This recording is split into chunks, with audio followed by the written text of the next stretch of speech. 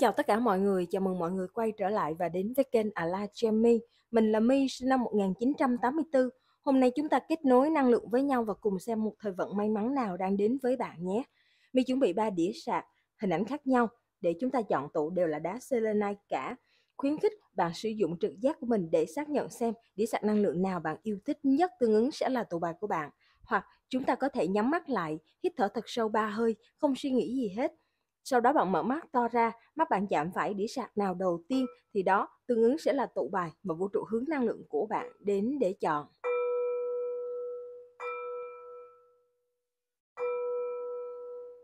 Bây giờ mình sẽ lấy lá bài đại diện chọn tụ. Bạn cũng có thể sử dụng các lá bài đại diện chọn tụ để lựa chọn tụ bài yêu thích của mình nhé.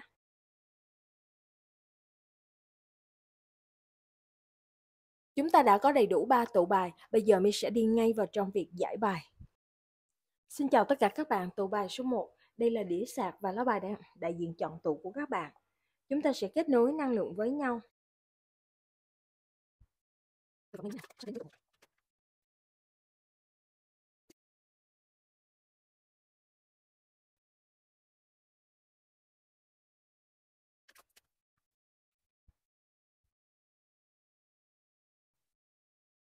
Tụ 1 chúng ta sẽ kết nối năng lượng với nhau và cùng xem thời vận may mắn sắp tới của tụ 1 là gì. Trước khi vào trọng tâm trải bài, hãy làm sạch năng lượng của tụ 1 nhé.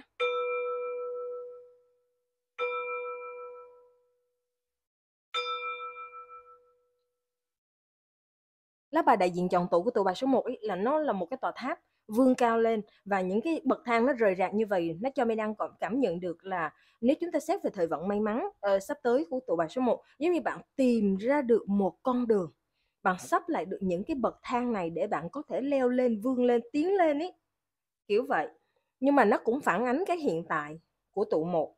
Có thể bạn đang rơi vào trong một cái tình huống mà ok, tương lai sắp tới là nó sẽ có cái ổn, nhưng cái hiện tại giống như kiểu bạn không thấy được cái sự thật hoàn cảnh, hay bạn không hiểu được vì sao bạn lại bị một cái người nào đó họ có những cái đối đãi, họ có những cái đối xử nó kỳ lắm, nó không có hay ho gì cả lên trên các bạn.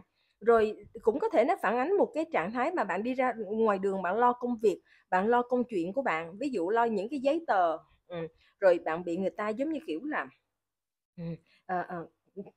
thể hiện làm khó, rồi gây cái sự cản trở, hoặc là đòi hỏi bạn thế này thế nọ, làm cho bạn cứ phải nhọc công nhọc sức ấy, để mà bạn cứ tìm một cái cách nào đó, hay bạn tìm một cái con đường nào đó để bạn có thể vượt qua được những cái ải đó của người này, hay là cơ quan nọ, hay là công ty kia.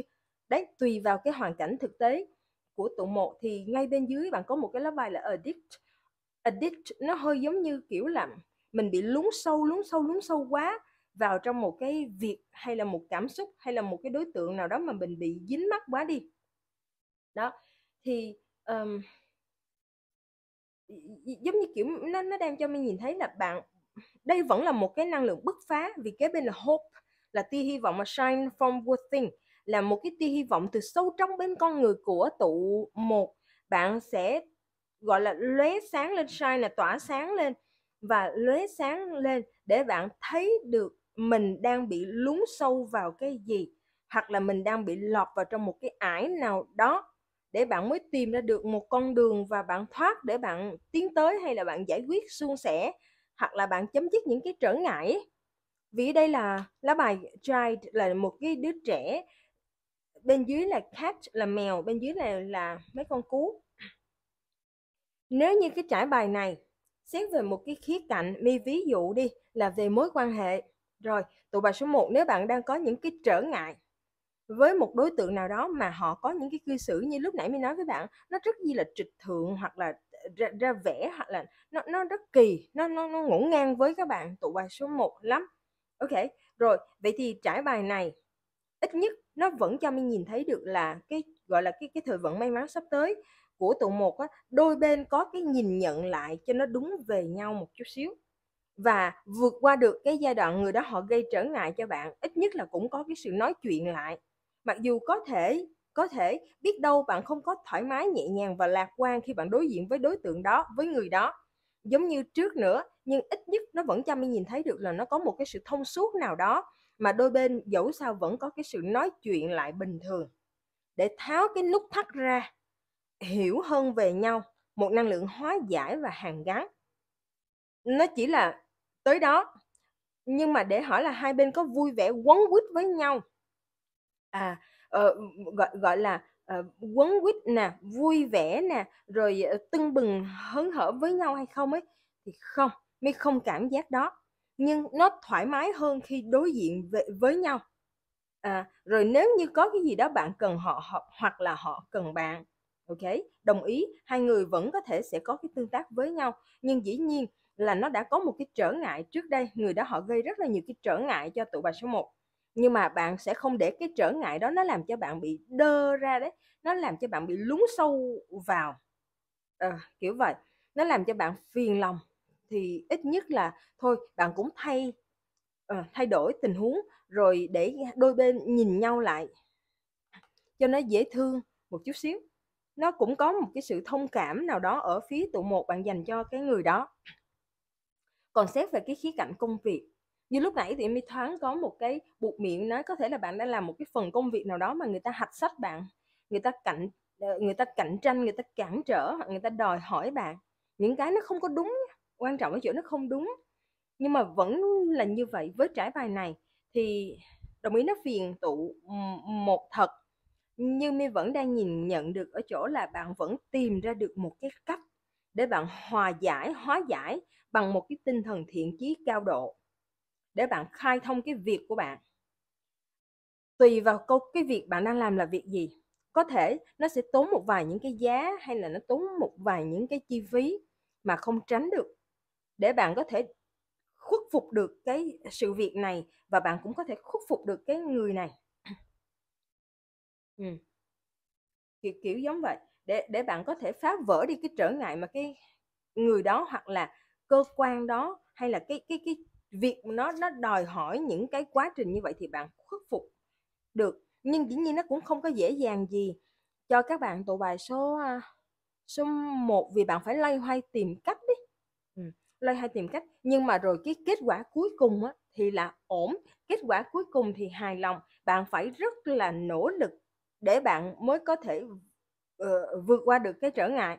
Nhưng mà bạn hình dung có những người họ nỗ lực đấy, nhưng họ không vượt qua được. Cho nên cái thời vận may mắn của tụ bài số 1 là cái công sức của các bạn, cái giá của bạn nó đổi lại được.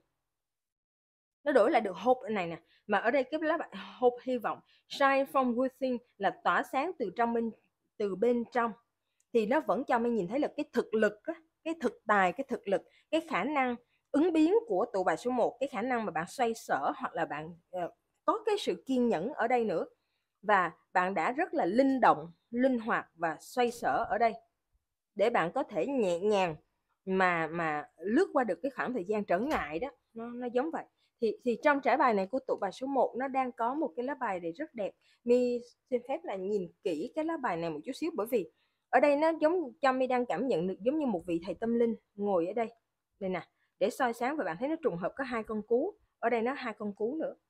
Con cú nó là một cái thuộc dạng, gọi là một cái biểu tượng về một cái sự thông thái, sâu sắc, thấy rõ, thấy xa hơn so với những gì nó xảy ra ngay trước mặt mình. Ok, hay quá. Mi cầm bộ bài lên, tự nhiên mi đang nhìn thấy cái lá bài cuối cùng trong bộ bài này lại có một cái cây đèn cày. Lại có một cây đèn cày. Đèn cày luôn luôn là một cái ánh soi sáng của tâm linh, là ánh soi sáng của đấng bảo hộ đấy. Nó giống như mi cứ đang có một cái cảm giác cái ông già ngồi đây là một cái năng lượng bảo hộ và soi sáng trong trí tuệ, trong thâm tâm của tụ bài số 1, để bạn mới có thể vượt qua được cái tình huống này. Chứ còn nếu mà trước mắt mà những gì nó xảy ra dựa trên trải bài này, mi cảm nhận ấy là nó khó nhai cực kỳ, và nó nuốt giống như kiểu là nuốt xương ấy, với một cái đối tượng nào đó, hoặc là với một cái cơ quan công quyền, hay là một cái cơ quan nào đó mà bạn cần phải liên kết để bạn giải quyết cái công việc và xúc tiến công việc của bạn. Thì năng lượng trải bài này là bạn phá vỡ được cái trở ngại đó, khai thông được cái trở ngại đó, thậm chí bạn có thể hòa hoãn được và xây dựng được, kết nối lại được cái mối quan hệ. Nhưng mà vì bạn hình dung là cái lá bài đứa trẻ này nó kế bên ông này đấy, thành ra mi vẫn đang nhìn thấy là nó có một cái sự dẫn đường trong vô hình cho tụ 1. Xin vũ trụ cho các bạn tụ bài số 1 thấy rõ năng lượng của ấy số.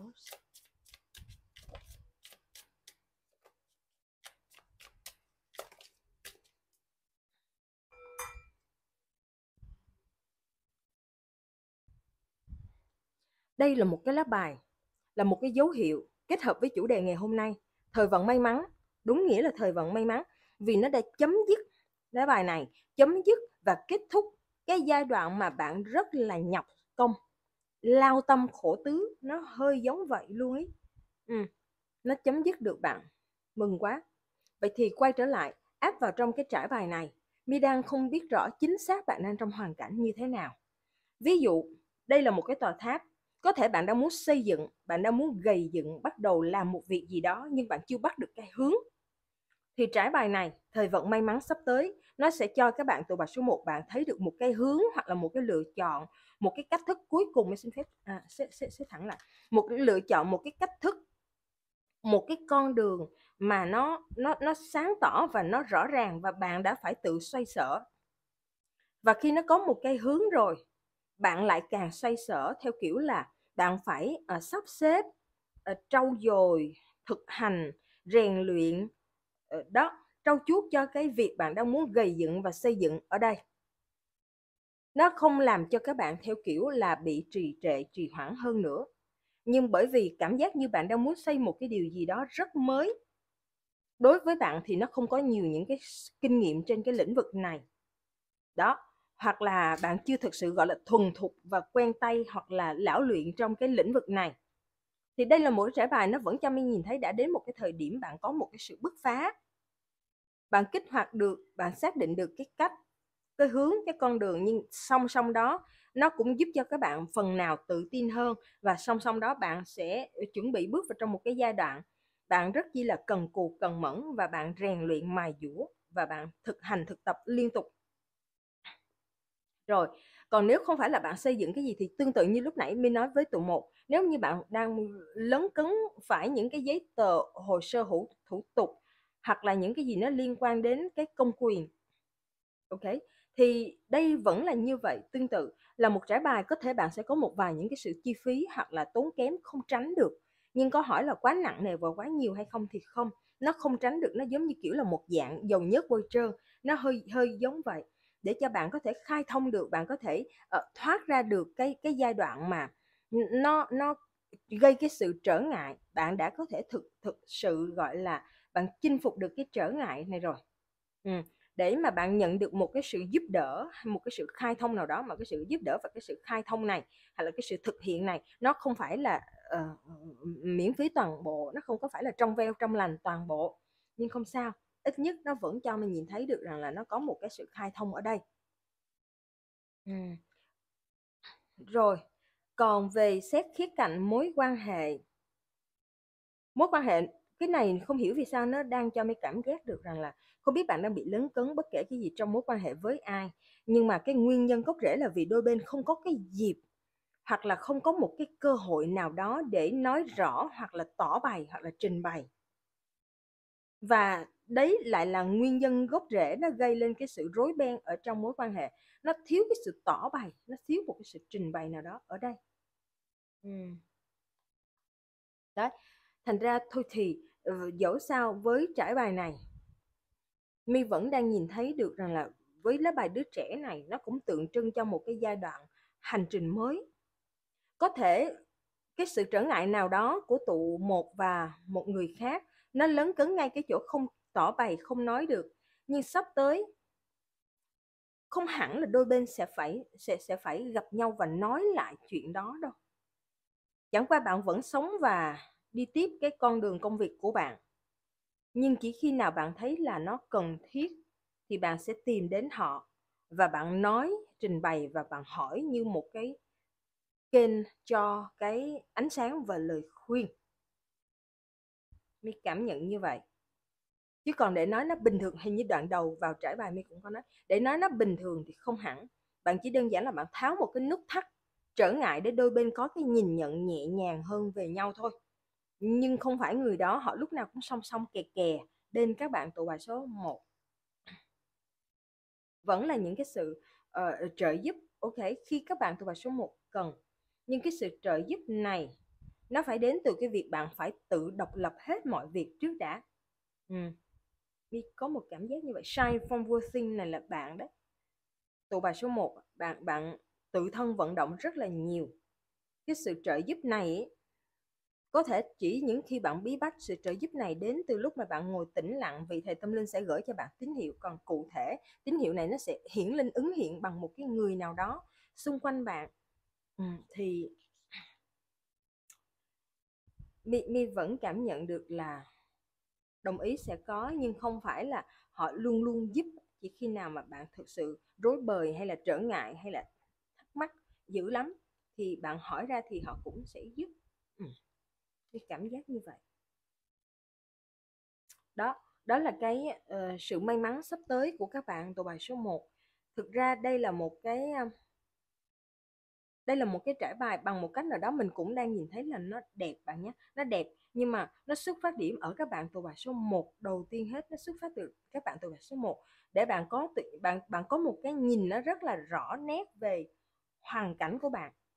Bạn bắt đầu đơn giản và rõ nét lại, sau từ đó bạn mới định hình. Tại vì bạn đang tìm một cái bậc thang mà, có nghĩa bạn đang tìm một cái hướng, bạn đang tìm một cái đường. Và cái tòa tháp này nó vẫn cho mình nhìn thấy được, đồng ý là nó vẫn đang vươn cao lên, nó vẫn đang có một cái sự khai thông, nhưng chẳng qua là để tìm một điểm xuất phát, để tìm một điểm kích hoạt á. Dù là mối quan hệ để mình có thể là nói chuyện lại, hoặc là một cái việc nào đó mình vẫn có thể tìm ra được một cái cách giải quyết. Thì điểm khai thông, tìm một cái điểm khai thông ấy thì trở ngại lắm cho các bạn tụ bài số 1 thời gian qua. Nhưng mà may thay thì bây giờ trong trải bài này, ít nhất mình đã nhìn thấy với một cái lá bài số 0, The Fool ở đây là một cái lá bài nó mang năng lượng rất chi là khai thông và chuyển đổi cho các bạn tụ bài số 1. Cho nên cái trở ngại mà bạn gặp thời gian qua cũng như là những gì bạn nỗ lực sắp tới là nó cực kỳ quý báu và nó có cái giá trị riêng của nó. Chỉ mong rằng là các bạn kiên nhẫn một chút xíu. Thì dọc cái hành trình này mọi thứ nó chỉ mới ban sơ khởi đầu mà thôi, khai thông được ban sơ khởi đầu mà thôi. Đó là lý do mình nói bạn hãy có một chút xíu sự kiên trì và nhẫn nại, thì cái kết quả chờ bạn phía trước. Dù là việc gì đi chăng nữa, kết quả chờ đón các bạn từ bài số 1 phía trước là một kết quả bạn sẽ rất chi là hài lòng. Chị đang cảm giác là một thông điệp vũ trụ gửi đến về cái kết quả cho tụ 1 là như vậy. Ok, rồi. Vậy thì mi xin phép là tạm ngừng ở đây ạ. Mong chúc rằng là tất cả những chuyện xoay xung quanh các bạn tụ bài số 1, dù là mối quan hệ, giao tiếp, nói năng, bàn bạc hoặc là công ăn việc làm, xúc tiến, bất kể điều gì của tụ bài số 1 sẽ nhanh chóng có cái năng lượng khai thông và một cái đường hướng rõ ràng, những cái ánh sáng rõ nét cho các bạn để bạn có thể thực sự là gọi là thuận lợi hơn cho mọi việc với cái lá bài này nhé. Thuận lợi hơn đấy cho mọi việc. Rồi, mi xin phép là tạm dừng ở đây. Chúc nguyện như ý các bạn tụ bài số 1. Mong phước lành luôn song hành bên bạn. Xin chào tất cả các bạn tụ bài số 2. Đây là đĩa sạc nhân năng lượng và lá bài đại diện chọn tụ của các bạn. Chúng ta sẽ kết nối năng lượng với nhau.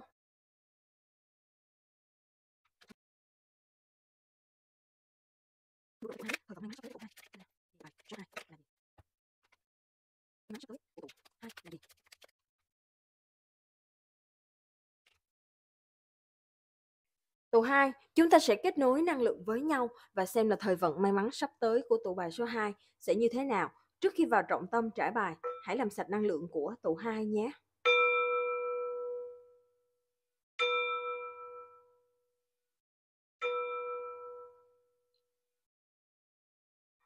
Trải bài của tụ 2 nó có một sự trùng hợp đặc biệt. Đầu tiên hết là lá bài đại diện chọn tụ của bạn là Lady, phụ nữ. Trong trải bài bạn cũng có cả hai lá bài đều là Lady hết, phụ nữ. Nó giống nhau ấy, ba lá bài này là loại bài giống nhau. Đó, cho nên nó nhấn mạnh, nó khẳng định một cái năng lượng. Phụ nữ ở đây có nghĩa là năng lượng âm, nó sẽ chủ về linh tính, cảm nhận và trực giác, giác quan thứ 6, có vẻ giống như một cái sự thôi thúc trong lòng của các bạn tụ bài số 2. Có vẻ như nó là một sự kết nối tâm linh với vị thầy tâm linh đó, với lại tín hiệu và năng lượng của vũ trụ. Có vẻ như một cái sự thôi thúc để cho bạn có thể nhìn thấy rõ một điều gì đó, bạn uyển chuyển hơn, bạn đưa ra một cái quyết định nó thông suốt. Cái quyết định đó nó không phải là chỉ đơn lẻ dựa trên cái sự hiểu biết hoặc là quyết đoán của tụ bài số 2 nữa, mà nó còn cộng thêm những tín hiệu của vũ trụ. Vì mình đang chỉ ba lá bài này nè, nó là một cái năng lượng kết nối tâm linh đó, thì nó giúp cho bạn có thể nhìn thấy rõ, cảm nhận bắt được những cái tín hiệu xung quanh bạn, hoặc là những cái sự thôi thúc trong trái tim, trong tâm trí của các bạn tụ bài số 2. Từ đó bạn sẽ quyết định mở một cái cánh cửa nào đó đây. Magical Gateway là một cái cổng, một cái cánh cổng nhiệm màu. Mà khi bạn mở cái cánh cửa này ra, có nghĩa là khi bạn kích hoạt, khi bạn bắt đầu, khi bạn quyết định, khi bạn khai thông một việc nào đó, thì cái việc đó mình chưa biết là việc gì, chúng ta sẽ đi với nhau vào trong chi tiết. Mà có vẻ như việc đó ở đây kế bên là một cái vườn hoa nở rộ giống như thế này, đón nhận tất cả những cái ánh nắng của mặt trời. Thì ở đây mình đang có một cái nữa nè, lá bài hoa hướng dương và mặt trời.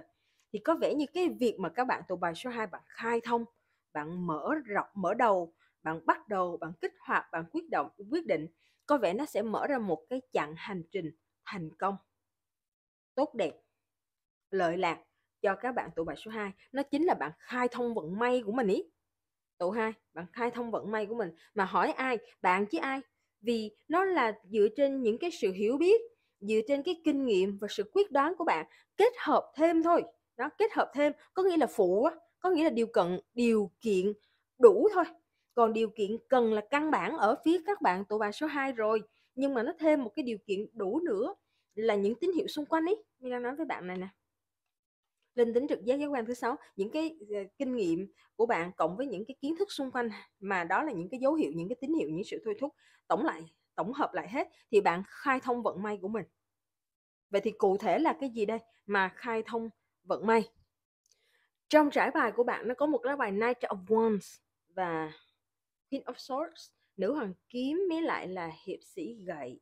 Và cả cái lá bài này có thể biết đâu bạn đang muốn làm, xây dựng, làm và thực hiện một việc nào đó, nhưng trên trải bài này mi có một cái cảm giác nó có thể sẽ có 2 giai đoạn cho một việc của bạn. Giai đoạn đầu tiên là coi như giai đoạn xé nháp, giai đoạn thứ hai là giai đoạn thực sự luôn, là thực hiện nó và thành tựu. Đó, vì sao mi gọi là giai đoạn xé nháp? Có vẻ như trong quá trình để bạn làm một cái việc nào đó, bạn muốn thực hiện một cái việc nào đó, nó có sự thử thách ở những bước khởi đầu. Ví dụ giống như kiểu đây là trải bài chung, mình sẽ liệt kê một loạt những cái tình trạng, và bạn cứ đón lấy cái câu chuyện của bạn giúp mi với. Trong quá trình bạn muốn làm một việc gì đó đây, xây dựng, thực hiện một việc gì đó, nhưng nó không suôn sẻ. Mà nó không suôn sẻ như vậy có thể nó làm cho bạn có những cái suy nghĩ rối rắm, lo sợ, hoặc là tính toán, hoặc là thậm chí là bạn so sánh mình với người này người nọ nữa cơ. Rồi chưa kể trong cái quá trình bạn thực hiện, bạn làm một cái việc gì đó, có thể vì mình đang trong một cái giai đoạn ban sơ khởi đầu, biết đâu là mình sẽ có bị những cái lời ong tiếng ve, những cái lời gọi là họ thị phi, hoặc là họ bình phẩm ác ý, hoặc là họ có những cái bình luận mà nó không có những cái sự thấu cảm đó, vân vân.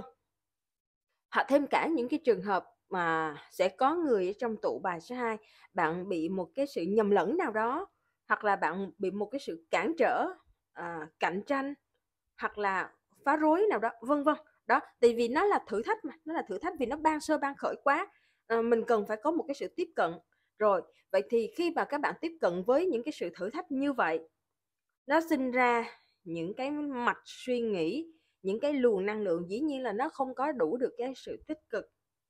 Nhưng mà may quá, ở đây bạn thấy look in the book, nhìn vào trong cái cuốn sách. Bên này mình có một cái lá bài Hierophant, bạn thấy cái người này giống như họ đang tập, đây đúng nghĩa là tập thiền luôn nè. Rồi, bên này look in the book, lá bài này mang một cái năng lượng là học, có nghĩa là mình học kinh nghiệm từ cái lần thử thách, những cái loạt thử thách mà mi đưa ra những cái ví dụ vừa xong luôn ấy. Tụ 2, đó, bạn rút ra được những cái kinh nghiệm quý báu, nhưng mà với một cái tâm thái rất là bình tĩnh. Và như cô này, bạn nhìn thấy cô này cười vui á, ồ thì ra đây là một cái trải nghiệm mới quá của mình, ồ thì ra đây là những cái bài học mới quá của mình, thì ra là như vậy cho nên mình mới bị người ta thế này thế kia với mình, hoặc là vì nó mới mẻ quá cho nên mình mới vấp cái chỗ này, mình va cái chỗ kia. Đó, với một cái tinh thần như vậy. Nhưng mà dĩ nhiên nó cũng không dễ để mình có thể nhận ra được bài học ngay từ ban đầu đâu, nó cũng phải lấn cấn một chút xíu vì nó là mới mẻ, đơn giản nó chỉ là mới mẻ thôi, mình không thể nhìn thấy vấn đề gì cả ngoài cái chuyện là mới mẻ. Giống như kiểu là các bạn tụ bài số 2 bạn bị thử thách cái lòng kiên nhẫn của các bạn. Nó bị thử thách cái sự cẩn thận, chi tiết và kiên nhẫn của các bạn thôi. Cho nên đó chính là bài học đầu tiên của các bạn trong cái bước 1 là cái bước xé nháp. Lúc nãy mình nói việc của bạn là có 2 bước. Bước 1 ấy là để bạn có được một cái bài học của sự cẩn thận, của cái sự chi tiết và phải có những cái sự kiên trì và mình nhìn thấy được mọi việc xung quanh ở một cái con mắt nó rất chi là thực tế. Tại vì nếu mình không nhìn thực tế thì mình sẽ bị cuốn vào trong dòng xoáy của cái suy nghĩ, rồi lời ong tiếng ve, rồi cảm xúc đấy, kiểu vậy. Thì nó có một cái nhìn thực tế trở lại. Mình nhìn thực tế là mình chỉ đơn giản là mình đang bắt đầu học. Đó, thì mình vừa mới khai mở một cái cánh cửa mới mà mình phải học, mình phải tiếp cận. Ok, đó, thì sau khi mà bạn rút được cái kinh nghiệm thì bạn bắt đầu, ở đây nó có một cái lá bài tên Hangman. Nó cho mình nhìn thấy được là tập 1 đã xong. Cái bản nháp đã có thể xé được. Ở đây mình đang nhìn thấy được rằng là bạn chấp nhận bước 1 của mình, không giày vò mà bạn chấp nhận. Thì khi bạn chấp nhận, mình sẽ quay thẳng lại lá bài Six of Swords này. Ok. Mi cảm giác như khi mi quay lại cái lá bài này ấy, nó cứ giống như kiểu là bạn chọn được một cái con đường của bạn rồi. Sau những cái sự va vấp đó, bạn chọn được một cái con đường. Và ở đây là sao? Điều này có nghĩa đây là mặt trăng. Mặt trăng. Biết đâu, ok, biết đâu ấy, cái rằm á bạn, 15 âm lịch, rằm và trăng tròn sắp tới. Có thể đó là một cái cột mốc để bạn có một cái giải pháp hay một cái sự thoát, hay là một cái ý tưởng, một cái con đường nào đó thì sao? Cho nên là bạn chấp nhận cái tập 1 của mình, bạn chấp nhận nó một cách rất là nhẹ nhàng. Và khi bạn chấp nhận như vậy, bạn mới khai thông được cái năng lượng của bạn, thì nó mới bắt đầu có một cái hướng nè, một cái cách, một cái hướng để bạn thoát khỏi cái tập 1 đó, để mình có thể chuyển sang nhảy qua được cái tập 2. Thì khi mà nhảy qua được cái tập 2, giai đoạn 2 của việc bạn đang muốn thực hiện, ở đây mình đang nhìn thấy bạn sẽ có những cái góc nhìn nó rất mới, đã được thu thập bởi những cái kinh nghiệm. Bạn nhớ đoạn đầu mình nói không? Kinh nghiệm của bạn, sự quyết đoán của bạn, cộng thêm một vài những cái tín hiệu, dấu hiệu xung quanh điều kiện cần và điều kiện đủ, tổng hợp để bạn có thể khai thông được một cái cánh cửa. Bạn bắt đầu bạn kích hoạt một điều gì đó, bạn xây dựng thành công một cái điều gì đó. Đó. Vậy thì đây là bước thứ 2, bạn đã nhảy qua cái bước thứ 2 rồi. Bước thứ 2, cái lá bài này nó nối với, bạn nhìn thấy không? Đây, mình xin phép để gần cho tụ bài số 2 bạn thấy. Nàng tiên này đang dung hòa, đang cân đối giữa hai cái ly, cái này cái ly to hơn cái ly, mình cũng không biết gọi cái gì, xin phép gọi cái ly đi. Rồi, dung hòa giữa hai cái với nhau, có nghĩa là tập 1 và tập 2 mình mới nói với bạn ấy. Tập 1 và tập 2 ngay bên dưới còn một lá bài nữa, nhưng khi mình lấy ra nó ngược cho mình nhét ở dưới. Rồi, là bây giờ mình mở lên cho bạn. Bạn đã dung hòa được tập 1 và tập 2 rồi. Rất là hay, mình đặt nó không, cái lá bài này cũng rất là hay, mình sẽ để nó ở đây. Khi bạn đã dung hòa được tập 1 và tập 2 thì nó đã làm cho bạn có được một cái sự kiên nhẫn rồi. Nếu mình không kiên nhẫn, mình không trụ nổi cái giai đoạn 1 đâu. Mình đã đủ được cái sự kiên nhẫn ở đây rồi. Rồi, cho nên bạn bắt đầu bằng bình tĩnh. Bình tĩnh. Khi mà bạn bình tĩnh rồi thì bạn sẽ thấy rằng là thực sự nó là một năng lượng khai thông. Thực sự nó là một cái năng lượng khai thông. Thực ra là với cái trải bài này mà nói qua được cái bước thứ 2 là coi như mi hết chuyện nói với các bạn luôn rồi đó. Tụ 2. Thì vì qua bước thứ 2 là nó giống như kiểu chỉ có là khai thông nó thôi, chỉ có là đi tới bước tiếp và xây dựng nó thôi. Nó là một cột mốc, lá bài này là một cột mốc tin vui và vững chãi. Vì lá bài này mang năng lượng số 4, vững chãi. Nó giống như cái bàn này vậy nè bạn. Mi đang lắc đó, bạn thấy mi lắc không? Mà nó không có lắc. Nó vững chãi như cái bàn này có 4 cái chân vậy. Đó, và thậm chí đây là lá bài khu vườn. Ok, số 9 là khu vườn. Và bạn sẽ để ý đó, bài này bài Lenormand, không có phải bài Tarot, cho bạn thấy mình hơi bối rối tẹo. Và nó kết nối với bài Tây 52 lá. Ở đây bạn sẽ thấy cái chữ Quy không? Và cái dấu trái tim ngược này có nghĩa là lá bài mà đầm bích đó. Nó thể hiện là một cái đầm, có nghĩa là đây, nữ hoàng đây. Và mình có hẳn một cái thanh kiếm. Cho nên ý, tụ bài số 2, nếu mà cánh đàn ông và nam giới trong tụ bài số 2 cứ thoải mái đón nhận cái trải bài này là các anh hết. Là các anh hết, hoặc là các cậu hết, chứ không ai cả. Nhưng mà chẳng qua mi đang muốn nhấn mạnh ở đây, xin lỗi bỏ ra. Mình đang muốn nhấn mạnh ở đây một cái năng lượng âm, nữ nè, nữ hoàng nè, phụ nữ, nó đang nói về một cái cảm nhận và linh tính trực giác. Đàn ông vẫn có chứ, đâu có vấn đề gì đâu, bạn hình dung không? Đàn ông thì mình vẫn có những cái cảm nhận. Khi mà mình đọc một cái dòng, đây cuốn sách Look in the Book, khi mình đọc một cái thông điệp nào đó, hay mình đọc một cái cuốn sách nào đó, cái tự nhiên cái mình hiểu ra được một cái vấn đề nào đó mà cuốn sách nó không có liên quan gì đến mình cả, nhưng mà nhờ cái thông điệp nào đó chăng trong cuốn sách, hoặc là mình đọc một cái bài đăng nào đó trên mạng xã hội, mình kết nối với một cái sự thật câu chuyện của mình, thì đàn ông vẫn có cái chuyện đó mà, không có thành vấn đề gì hết. Hoặc là mình đang coi một cái video nào đó trên ví dụ trên YouTube đi, rồi tự nhiên khi không mình đang coi họ nói một cái thông điệp nào đó, mình có một cái sự kết nối với cái công việc hay với cái hiện trạng của mình. Đàn ông và nam giới vẫn có cái chuyện đó bình thường mà. Đó, mình đang muốn nhấn mạnh cái này để cho các anh đàn ông và nam giới, thật ra là tất cả tụ bài số 2, bạn thoải mái đón nhận những cái năng lượng này nha.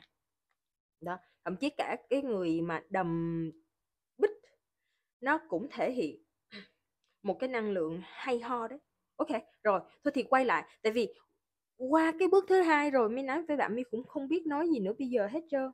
Là thực sự bạn đã có thể bắt tay vào để mà bạn hiện thực hóa cái việc của bạn khai thông cánh cửa rồi.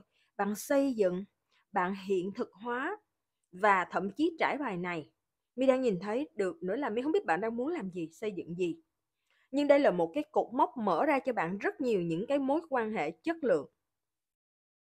Không quan trọng là tuổi tác hay là lĩnh vực công việc ngành nghề.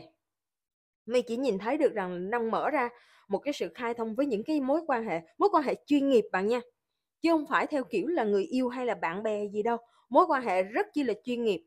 Có thể là làm ăn, kinh doanh, đầu tư, khách hàng, vân vân, hoặc là cổ đông, hoặc là người góp vốn, vân vân, theo kiểu vậy, chất lượng. Rồi, thứ nhất là về khía cạnh mối quan hệ. Cái thứ hai nữa là khi mà nó khai thông ra như vậy, bạn bắt đầu làm thì mọi chuyện nó thuận lợi. Ở đây bạn có một năng lượng của thành công. Ánh mặt trời nè, thành công, đường đi nước bước hanh thông, rõ ràng. Rồi, và khi mà mình làm cái gì đó nó có đường đi nước bước, nó có cái sự hanh thông, nó có đối tác, hay là có đồng nghiệp chung với mình, hay có những cái người mà họ đồng sự chung với mình mà chất lượng như vậy, rõ ràng mình đang nhìn thấy được cái kết quả rồi, tụ bài số 2 nhé. Và thậm chí mình biết bạn muốn làm gì, nhưng mà cái kết quả hai cái lá bài này ở đây nó đang cho mình nhìn thấy rằng là cả về khía cạnh gọi là thịnh vượng của sức khỏe, thịnh vượng của tài lộc, là bạn an tâm. Là bạn an tâm đấy. Ok, cho mình nhìn gậy. Rồi, đó, nó là câu chuyện của các bạn tụ bài số 2. Mà bạn biết mi đang kiếm cái gì không? Tự nhiên cái mi gõ mi tìm cái gì á, mi tìm cái gì, bạn biết mi tìm cái gì không? Mi đang đi tìm nguyên tố, tại vì giống như kiểu là chúng ta hấp thụ năng lượng nguyên tố của đất trời để chúng ta có thể sống khỏe mạnh và lành mạnh và cân bằng á. Ví dụ như là kim một thủy hỏa thổ đó, cái kiểu vậy. Mi đang đi tìm thủy. Mi đang đi tìm nước trong trải bài của các bạn, nó thiếu nước. Ok, vậy thì khi mà nó không có nước trong trải bài này, duy nhất cái lá bài này bạn thấy đang có dòng suối chảy, và nàng tiên này đang dung hòa nước của mùa đông và nước của mùa xuân. Duy nhất, vậy thì may quá. Cái nước của các bạn, cái thủy trong cái trải bài này nó không có, nó không làm cho bạn bị cảm tính. Ok, nó không làm cho bạn bị cảm tính, bởi vì có vẻ như đây là một cái việc bạn xây dựng nó, bạn bắt đầu, bạn muốn khởi tạo, bạn đang muốn làm một cái việc mà khi nó đã bước sang giai đoạn 2 thì cái lá bài này, đây là một cái lá bài rất nhanh, không gì có thể cản được cái mạch của nó thuận lợi trong cái bước 2. Nhưng mà cái bước 1 các bạn nhớ giúp mi là nó thử thách các bạn tụ bài số 2 cực kỳ, thử thách lòng kiên nhẫn để cho bạn có thể bị quật ngã và bỏ cuộc đi đấy. Bởi vì cái bước thứ 2 nó sẽ rất nhanh và nó sẽ có nhiều những cái sự thuận lợi.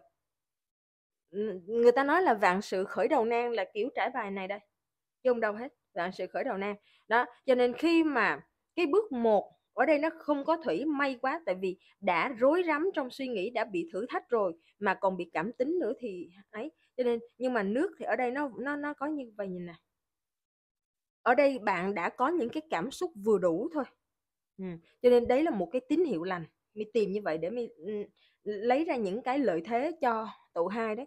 Ở đây nước của bạn là nước của nàng tiên, nước của đấng bảo hộ, để cho bạn có được một cái sự kết nối tâm linh. Bạn hình dung không? Nước là chất dẫn của tâm linh. chứ không chỉ đơn giản là cảm xúc vừa đủ thôi. Bạn mở lòng bạn đón nhận những tín hiệu, dấu hiệu, những sự thôi thúc bừng sáng, lóe sáng lên trong đầu của mình. Đó, cái nước này rất là tuyệt vời. Bạn có thêm một lợi thế nữa để mà tự tin lên là tụ bài số 2 nha. Cái thời vận may mắn của bạn là như vậy. Việc gì bạn muốn làm xây dựng nó sẽ tự thành. Nó sẽ tự thành, rõ ràng là như vậy. Nhưng bước buộc bạn là người quyết định. Đây, Queen of Swords có nghĩa là phụ thuộc vào các bạn tụ bài số 2. Việc mà có hỏng á, mình xin phép là mình nói nó rất thẳng, vì lá bài Queen of Swords ở đây bạn cũng thuộc dạng là người rất thẳng đấy. Và mình cũng xin phép là nói rõ ràng, nếu mà việc của bạn không tụ thành, lỗi do các bạn tụ bài số 2. Vì sao? Vì bạn đã bị đánh mất cái sự kiên nhẫn, bị quật ngã ngay cái tập mà xé nháp. Bởi vậy cho nên xin phép nói như vậy để anh chi áp vào, tại vì đây trả bài chung, mình không biết bạn đang ở trong giai đoạn nào của quá trình mình xây dựng. Bạn vẫn còn đang thấy rất là nhiều những cái mà trở ngại và ngổn ngang, mà tại sao mi nói nó thuận lợi như vậy? Thì tại vì bạn đang ở tập 1. Đó, cho nên khi mà bạn đã đón nhận cái thông điệp này rồi, bạn ở tập 1 thì bạn biết một điều rằng nó có cái tập 2. Rồi, và cái tập 2 nó là như thế nào rồi để bạn chạy tiếp, bạn trụ vững để bạn chạy tiếp nha. Chứ còn bỏ ngang cái tập 1 là coi như đây, đây là cái lá bài này, và cái lá bài này thu hoạch nè bạn. Thu hoạch đây. Nho ở Tây phương nó là một dấu hiệu đong đầy và đủ đầy trọn vẹn. Nho nữa này, bạn nhìn thấy không? Từ một anh nông dân, nếu bạn không bỏ cuộc bạn sẽ trở thành ông vua nè. Bạn thấy cái câu chuyện nó hay không? Đó, rồi, đấy là cái năng lượng may mắn, thời vận may mắn sắp tới của các bạn tụ bài số 2. Mình xin phép là tạm ngừng, chúc nguyện như ý. Dẫu bạn có đang trong một hoàn cảnh câu chuyện cụ thể có thế nào đi chăng nữa, mong chúc là phước lành, thuận lợi, may mắn, nhiều những cái sự phối hợp, đầu tư hoặc là chung sức giúp đỡ cho các bạn tụ bài số 2 thật là nhiều, để cho bạn nhanh chóng có cái sự hài lòng nhé. Chúc nguyện như ý. Mình xin chào. Xin chào tất cả các bạn tụ bài số 3. Đây là đĩa sạc năng lượng và lá bài đại diện chọn tụ của các bạn. Chúng ta sẽ kết nối năng lượng với nhau.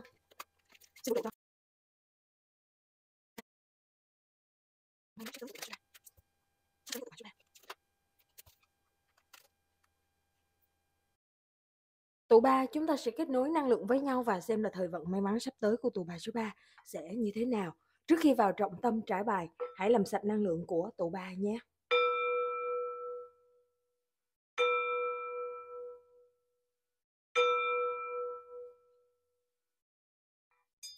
Tụ 3, bạn có để ý một sự trùng hợp vô tình, đĩa sạc năng lượng của bạn ấy là được chạm khắc bởi hình mặt mèo nè bạn ha. Vô tình thôi, mình lấy được lá bài đại diện chọn tụ lại là cuốn, là chó. Mèo và chó nè, miêu với lại cuốn ấy là hai loài động vật gần gũi, thân cận bên cạnh con người nhất, ở chung với con người luôn, như kiểu là thành viên trong gia đình vậy.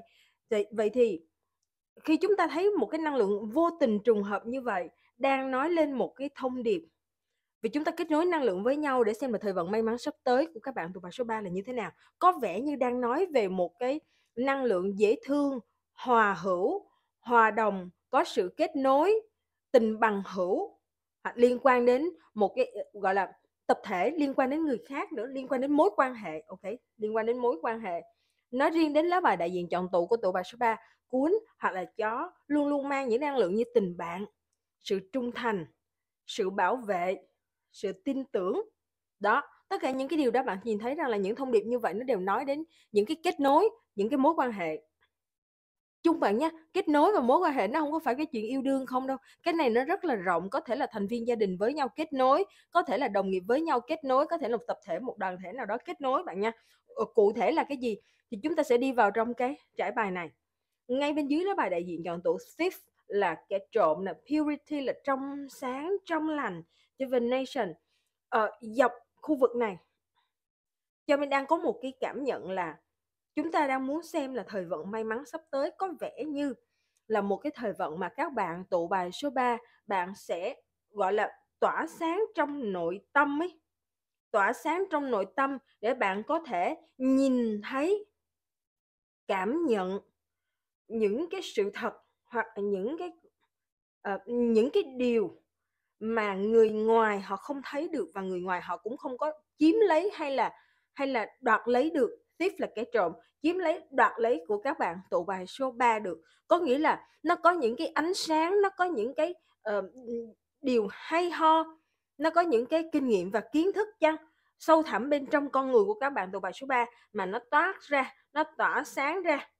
Và hoặc thậm chí có thể các bạn tụ bài số 3, bạn có thể nhìn thấy được, bạn có thể giác ngộ bừng sáng, tỉnh sáng ra một cái điều gì đó mà người khác không phải các bạn tụ bài số 3, họ không thể nào nhìn thấy được cái điều mà các bạn tụ bài số 3 bạn nhìn thấy.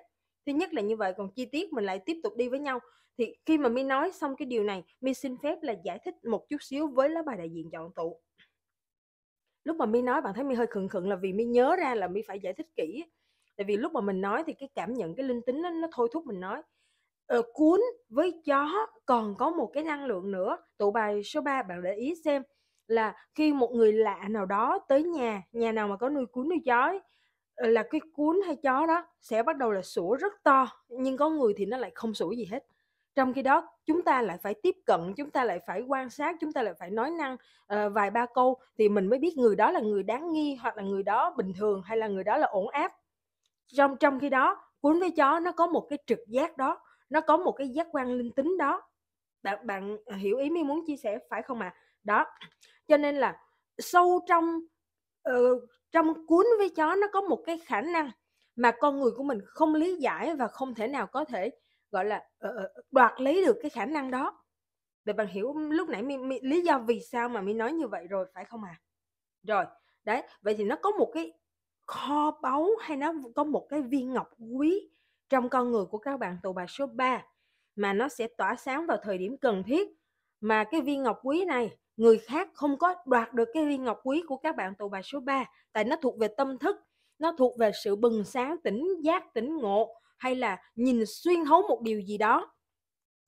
Vậy thì câu chuyện của các bạn tụ bài số 3 ở đây, vì ở ngay năng lượng đầu tiên mới nói tiếp cận vào trong thẻ bài này của các bạn có vẻ nó sẽ liên quan đến kết nối, hoặc là mối quan hệ, hoặc là nó có một cái tập thể, một cái đoàn thể nào đó.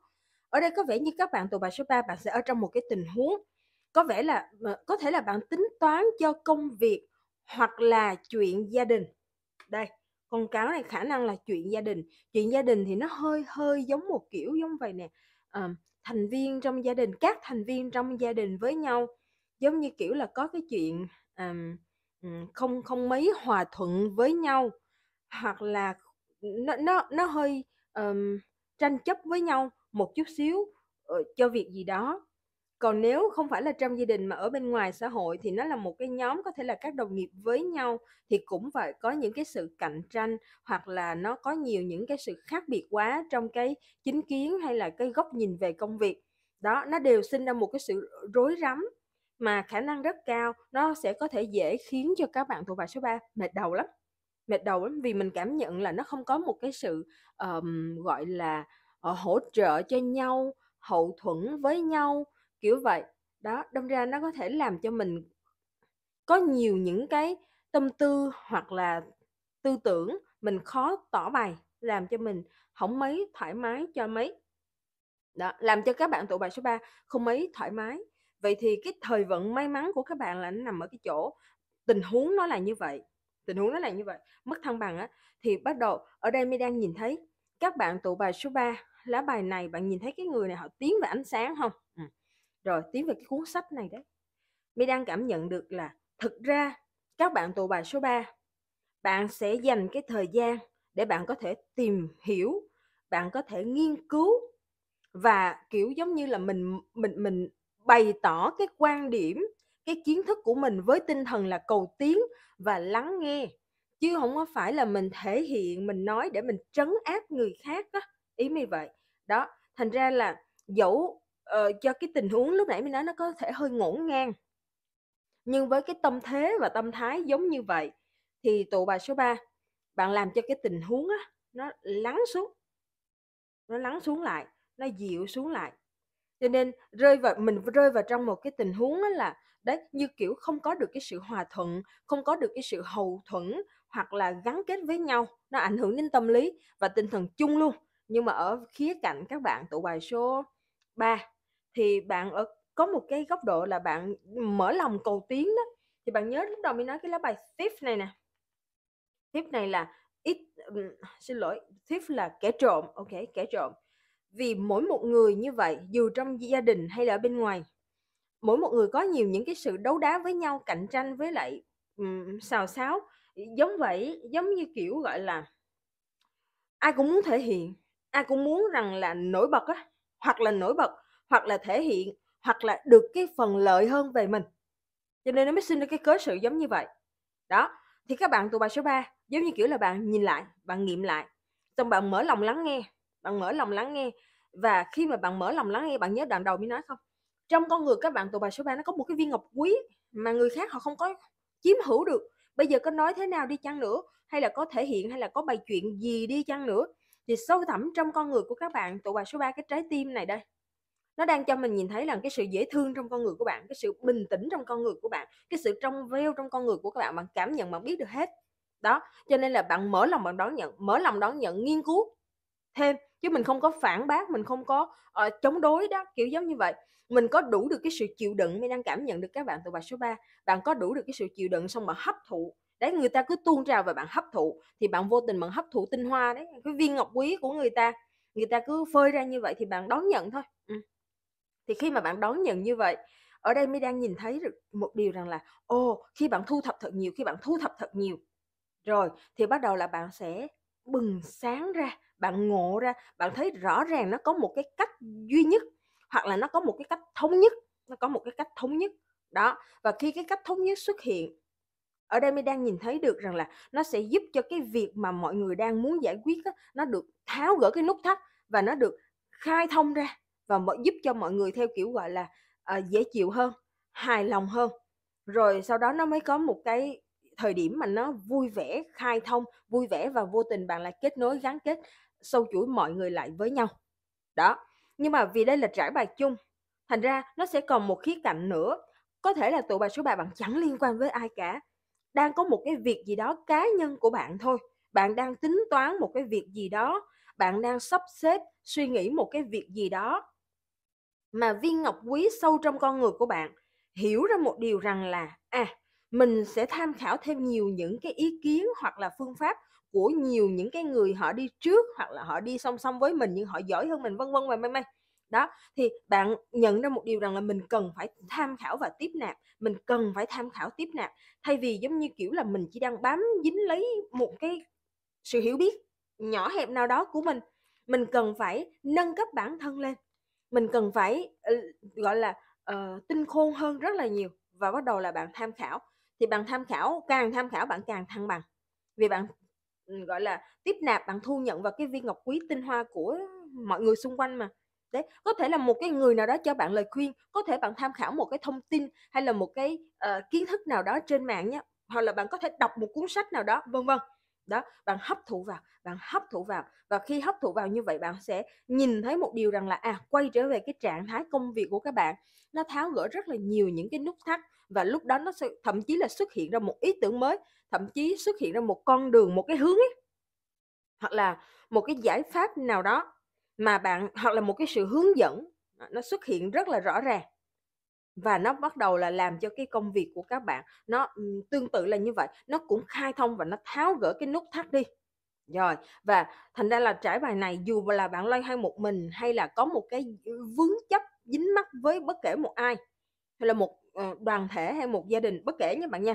Đấy, thì chung quy cái thời vận may mắn của bạn ở chỗ là bởi vì bạn có một cái góc nhìn nó purity, nó trong veo nó rất là cầu tiến, nó trong veo, nó dễ thương, với tinh thần hòa bình và trong sáng, và cái mức độ cảm nhận của bạn.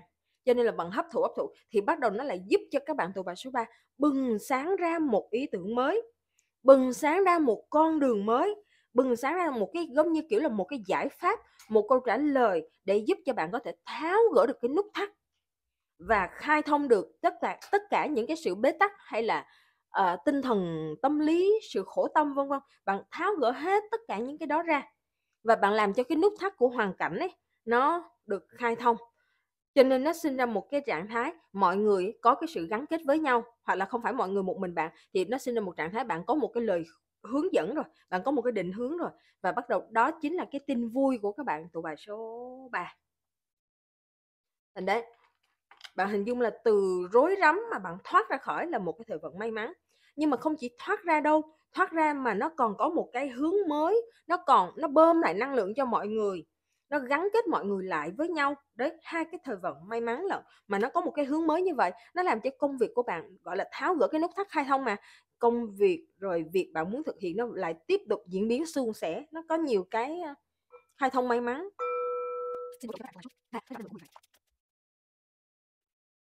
Tụ ba bạn sẽ thấy nó rất là hay, nó rất là trùng hợp. Lúc mi lấy bài chắc bạn thấy cái lá bài này nó bay một cái véo ra luôn. Rồi, vậy thì cái lá bài này chính là cái điều mình vừa mới nói với bạn, như một lời khẳng định, vũ trụ xác nhận, ký tên đóng dấu cho bạn đấy.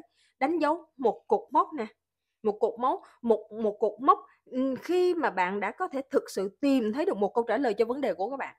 Tìm thấy một định hướng cho cái vấn đề của các bạn, tụ bài số 3 luôn.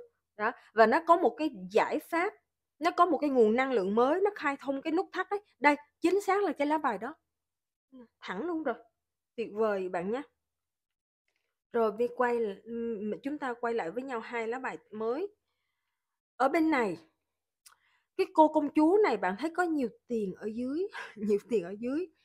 Còn cái người hiệp sĩ này nè, xung quanh bướm bay như vậy, hoa các kiểu, cho mi đang có một cái cảm nhận được rằng là có một sự chuyển hóa cảm xúc bên trong con người của các bạn tụ bài số 3. Và nếu mà có liên quan đến người khác, đúng không? Thì sự chuyển hóa cảm xúc của tất cả mọi người, để mọi người có thể thực sự, gọi là, cống hiến ý tưởng với nhau, hoặc là tỏ bày quan điểm với nhau như một dạng thức, gọi là, chia sẻ, chứ không phải là đấu đá cạnh tranh. Nó giống vậy đó. Thì nó tổng hợp lại hết cho các bạn tụ bài số 3. Cái người này mới đang nhìn thấy một cái sự tính toán và tổng hợp rất là thực tế. Đó, cho nên giống như kiểu là sau tất cả mình đã có một cái hướng mới, mình đã có một cái câu trả lời, mình đã có một cái lối thoát, mình đã có một cái giải pháp. Vậy thì các bạn tụ bài số 3, việc của bạn làm duy nhất là phóng thẳng theo con đường đó với trọn vẹn cảm xúc tích cực. Một mình bạn hoặc cùng với tập thể đều là như vậy cả, một năng lượng cảm xúc tích cực giống như nhau. Và bắt đầu là mọi người cùng tính toán, hoặc là các bạn tụ bài số 3, bạn cùng tính toán cho nó rõ ràng, cho nó thực tế, để mình có thể giải quyết cái công việc. Lúc đầu công việc là nó như vậy, một cái sự việc nào đó là như vậy, sau đó nó rối beng lên. Đó, rồi xong sau đó là nó đấu đá cạnh tranh, hoặc là bạn rối bời, tự một mình bạn rối bời. Nhưng mà vì cái tinh thần của các bạn, viên ngọc quý của tụ bài số 3, đó, cho nên là sau cuối bạn đã dĩ hòa vi quý, êm dịu lại được, hoặc là bạn đã lấy lại được cái thăng bằng, bạn đã hiểu thấu toàn bộ cái hoàn cảnh tình huống của mình, và bạn sẵn sàng tiếp nạp tất cả, bạn sẵn sàng bạn nghiên cứu tất cả. Vậy đó, cho nên nó mới ra được một cái hành trang mới của các bạn. Lúc mà có hành trang mới rồi, mình phóng cái veo tới với trọn vẹn năng lượng cảm xúc và cầu tiến, và bắt đầu là mình lại tiếp tục nghiên cứu thêm, đón nhận thêm một cách rất chi là thực tế và hiệu quả. Ở đây là một cột mốc tin vui nè, bạn nhìn thấy cái lá bài này nó cho mình đang nhìn thấy một cái chuyện vui, một cái cột mốc ăn mừng. Cột mốc ăn mừng cũng là một cái năng lượng gắn kết với nhau. Đó, đây nè, cái lá bài này nó rất đẹp, hai cái lá bài này nó rất đẹp. Cho nên quay lại lá bài đại diện chọn tủ của bạn, ở đây là một cái chú cún á. Mi không nhớ là đoạn đầu vào trải bài Mi có nói chưa nữa, nhưng mà tự nhiên bây giờ nó có một cái đồ thôi thúc, thành ra xin phép là nói. Bạn sẽ thấy chú cún này đang ôm trên vai như một cái sự, chú cún này cũng tin tưởng cái cậu bé cũng cảm nhận được cái hơi ấm, cảm nhận được cái lòng tin của cái chú cún, bạn thấy không? Đấy, cho nên lá bài này mình đang nói là nó là thể hiện một cái sự tin tưởng lẫn nhau, nó thể hiện một sự trung thành, tin tưởng lẫn nhau, một cái tình bằng hữu với nhau. Đấy, cún với lại mèo luôn luôn là bạn của con người, luôn luôn là như vậy, cho nên mới ở chung nhà với con người. Đấy, nên nó thể hiện một cái sự tin tưởng lẫn nhau trong một cái tập thể hay là mối quan hệ. Áp cái năng lượng này vào cho các bạn thuộc bài số 3. Có vẻ với năng lượng này, đấy, thì chẳng qua có thể là các bạn thuộc bài số 3 lúc mà hỗn loạn rối rắm. Nếu bạn trong một cái tập thể, có thể là các bạn cũng chưa thực sự nhận ra được cái ý tưởng của mọi người xung quanh hay là ý kiến của mọi người xung quanh. Rồi, và mọi người xung quanh ngược lại cũng như vậy với tụ ba, cho nên nó mới sinh ra cái sự rối rắm. Đó, nhưng mà sau một khoảng thời gian, bạn hiểu ra được một cái điều đó, thì chúng ta vẫn có một cái niềm tin vào những người gần bên, thân cận bên chúng ta nhất. Thì như cái lá bài này, bạn nhìn thấy là mèo đen nó một biểu tượng của may mắn. Đó, cho nên mình cứ suy nghĩ thế này, mình suy nghĩ thế nọ, trong khi đó những cái ý tưởng đó, hay là những cái quan điểm của những cái người thân cận gần bên, đôi khi mình không có để ý. bạn cũng không để ý, người còn lại cũng không để ý bạn, cho nên nó mới sinh ra cái rối. Ok, bởi vậy sau đó mình bình tĩnh lại. Đấy, các bạn tụi bạn số 3 bạn bình tĩnh, bạn mở lòng ra thì bạn mới nhìn thấy những cái điều hay ho, những cái điều nó thực tế. Xin phép mi mở cái này ra. Đây nè. Cái này là thực tế, bạn nhớ lúc nãy mi có nói cái chữ sự thực tế đấy. Sau cuối bạn nhận ra một cái điều rằng là những cái điều mà nó thân cận gần bên nhất, bạn có lại một cái nhìn rất là thực tế, thì đấy là những điều mà bạn mở lòng để bạn hấp thụ. Bao nhiêu là viên ngọc quý, tinh hoa xung quanh, bạn hấp thụ. Rồi, còn trường hợp bạn làm một mình thì bao nhiêu những cái viên ngọc quý của những cái tài liệu hay là sách vở hay là những cái video mà gọi là mọi người xung quanh đấy, khắp nơi trên toàn thế giới người ta có sẵn đó, thì mình chỉ cần học hỏi hay nghiên cứu thôi. Đấy, vậy mà nó ra một cái câu trả lời cuối cùng, giải pháp, một lối thoát, một cơ hội, một cái chí hướng, một cái định hướng cho các bạn thuộc bài số 3. Mà như vậy bắt đầu là bạn dấn thân vào. Bạn đã có câu trả lời rồi thì tháo nút thắt thôi. Đó là một cái sự gọi là tin vui của các bạn thuộc bài số 3. Đấy, cái trải bài của các bạn là như vậy nhé. Và cho nên là bạn tự tin bắt tay vào để thực hiện và để hành động, chứ không còn cái gì nữa. Hành động và thực hiện, giống như kiểu là xua tan cái sự mờ mịt, và nó có một cái năng lượng sáng tỏ, thì tự tin, thì thực hiện hay là giải quyết thì nó thành công. Đó là thời vận may mắn của các bạn thuộc bài số 3. Câu chuyện của các bạn là như vậy. Rồi, mi không còn gì thêm để chia sẻ với các bạn. Xin phép trả lại nguyên bản. Rồi, đấy. Vậy thì chúc nguyện như ý các bạn thuộc bài số 3 nhé. Mi cầu mong phước lành, cái sự hài hòa, thấu hiểu nè, hoặc là thuận lợi, hanh thông, may mắn. Đó, và rõ ràng sáng tỏ sẽ nhanh chóng đến với các bạn thuộc bài số 3, cho bạn bất kể là cái việc gì đi chăng nữa, bạn đều giải quyết êm đẹp. Rồi, suôn sẻ các bạn thuộc bài số 3 nhé. Mong phước lành luôn song hành bên bạn. Xin chào.